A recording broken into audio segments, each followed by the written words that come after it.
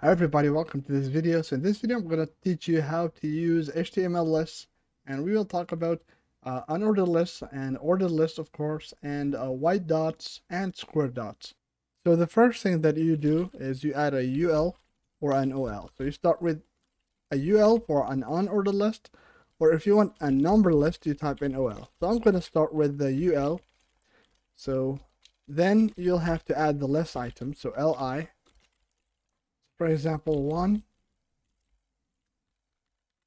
All right, and then I'm gonna simply make copies of this one, so this will be 2 and 3.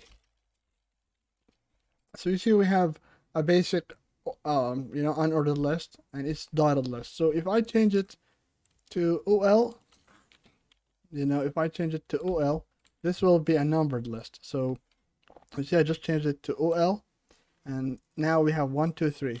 So I'm gonna change it back to the UL because I don't want a numbered list now. So you see I'm back to UL, and inside of an LI you can add another list. So let's see, so we can add another indented list. So inside of number 1 LI, I'm gonna add another UL, and I'm gonna say LI, for example, sub 1. All right, so you see we have a sub 1 now.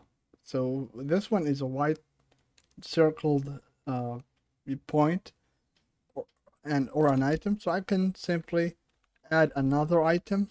So let me just make it sub 2, for example. So we have, you see, an indented white dotted point, and now we can go one more step. So I can go to the second list or whatever, but I have to make sure that I'm inside of an LI. So I can add an OL here, OL or UL. So inside of this list item, I'm going to add another OL, and I'm going to say LI for the list item, and I'm going to say sub. So you see this one is just a numbered list. However, because this one is the third UL inside of a list, you can simply change it to UL. So UL, you'll notice that it's going to change it to a square dot. All right, so you see it's a square now here on the browser. So this is basically how you create a list and how you nest a list. How you nest a list. Right here.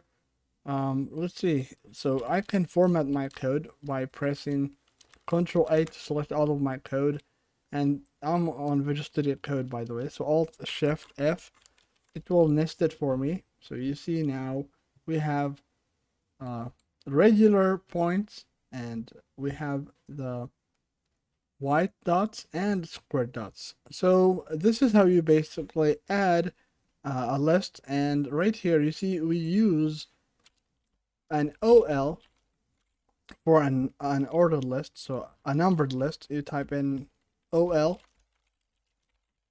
All right, not or, so OL, and then you type in LI 1 2 3. So number 1, for example, number 1, and this will be 2 3. So you see we have 3 numbered lists. So whenever you want a numbered list, you type in OL, and if you want to add a dotted list, you type in UL. And if you want to basically indent the dots or the points, you basically create another UL inside of the UL. All right, so I hope this video was helpful. Don't forget to like and subscribe.